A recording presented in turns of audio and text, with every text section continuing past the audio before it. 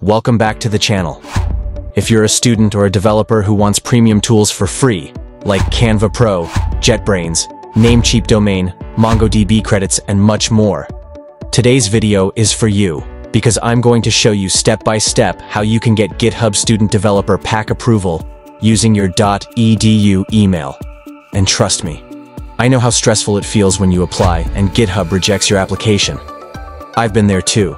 Excitement starts high, then rejection email hits like exam results. But don't worry. Today, you will not face any rejection. Before we start, let me quickly tell you what you need. Only 3 simple things. 1. A working .edu email. 2. A valid student ID, or anything that proves you're a student. Even a fee invoice works. 3. Your GitHub account. That's it. No rocket science. Okay. Step number 1. Go to github.com and log in. If you don't have an account yet, create one. Use your personal email for your GitHub account. Why? Because .edu emails sometimes expire after a year, but your GitHub account stays forever. So create your account. Go to your profile.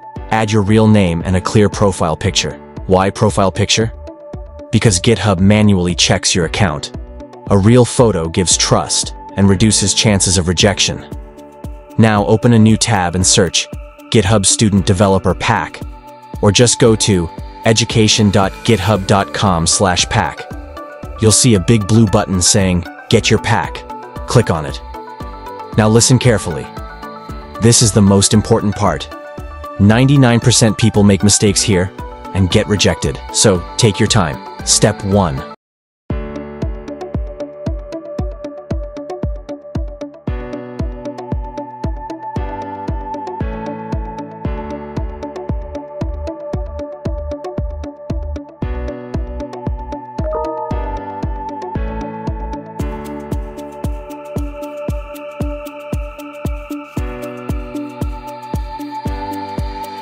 Select your academic status. First, it will ask you, are you a student? Choose, yes, I am a student. Step 2, enter your school name. Type the name of your college or university. Make sure spelling is correct. GitHub has an internal database. If the name matches exactly, approval becomes easier. Step 3, upload ID, proof. You will see an option to upload student ID, enrollment letter, fee invoice, or any official document showing your name plus college name. Now here's a pro tip. Make sure your document is clear and readable. No blurred images, no cropped documents. If you don't have a student ID, just download your fee receipt or enrollment certificate from your college portal. That works 100%. Step 4. Select your verification method. You'll get 2 choices. 1. Verify using .edu email. 2. Upload student document. Choose both if possible. It increases your approval chances. Step 5. Enter your .edu email. This is the most emotional moment. That feeling when you type your .edu email and think, please, this time approval AAOS. Enter your .edu email properly. GitHub will send a verification mail. Open your edu inbox. Click Verify Email. If you don't see it, check Spam folder. Step 6.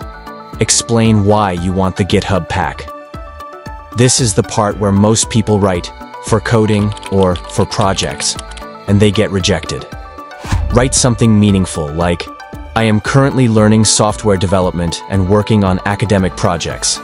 GitHub Student Pack will help me practice real-world tools like Docker, JetBrains IDEs, and cloud platforms for my learning and portfolio.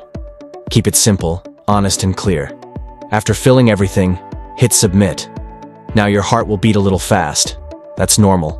We all know the fear of rejection. But relax. Usually GitHub takes 1 to 5 days to review your application. Sometimes even within 24 hours. You will receive an email with the subject, You're approved for the GitHub Student Developer Pack. And trust me, that moment feels like getting scholarship approval. You can also check manually. Go to github.com, Profile, Settings, Billing. You'll see Education, Pack Active. Now let me quickly hype you up because these benefits are huge.